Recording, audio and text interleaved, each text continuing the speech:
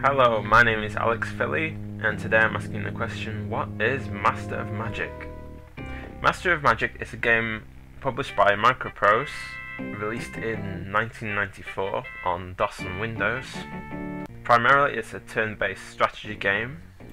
The main maps are shown from a top-down perspective, but the battles are shown from an isometric perspective. In theme, this game is like a mix between Warcraft and Civilization. You start the game by picking a wizard. Each wizard has their own set of spells. You also pick the race your army starts with, whether that be humans, halflings, orcs, lizard men, and so on. There's a variety of difficulty levels, and you can also choose how big the map is, and you can choose how many opponents you have. At the start of the game you're given a city. This city will grow and expand, and for the most part remains your capital city, although this can change later on in the game. Like in Civilization, you can construct a variety of different buildings. These buildings depend on the terrain. For example, you have to be next to the sea in order to construct a shipyard. Some buildings increase the amount of gold or mana generated. Other buildings provide food bonuses or bonuses to production. And finally, there's other buildings which allow you to recruit different characters. For example, if you build the stables, then you're enabled to create cavalry units. As you progress through the game, you unlock new spells, research more spells, create an army, clear out monster layers, attack other players, capture cities, explore the map. As you encounter enemy wizards, you can trade with them, you can swap spells, or you can choose to go to war. As you can tell from the title of the game, magic is very important. You can use spells to summon units, cast spells at enemy troops, cast bonuses to your own troops, alter the terrain, all of which takes out of your mana pool. Some spells take a certain amount of mana, and for summoned creatures they require a certain amount of mana to survive. If you run out of mana, then those summoned creatures will disappear. You can also increase mana by building shrines in towns, or capturing the mana pools located around the map.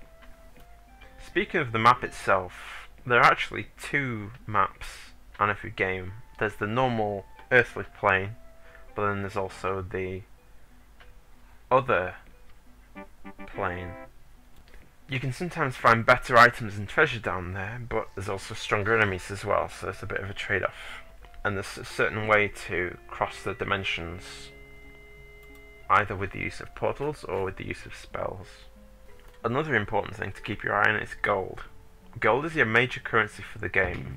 You can use it to speed up construction, you can use it to hire mercenaries, and you also use it for the upkeep of soldiers. If you run out of money, your soldiers will abandon you one by one. There's also food to take into consideration. If you don't have enough food, then your armies will start dying. This often means going to a city and deactivating the builders so that you have more farmers and you can have more food. Certain races are easier to use than others. Certain units are much stronger than their equivalents. As well as mercenaries, occasionally you'll discover a hero. A hero is a special character which typically is strong and knows a few spells. A unique thing about the heroes is that you can give them equipment, whether they be weapons, armour, or special amulets. The heroes also level up, improving their skills and abilities.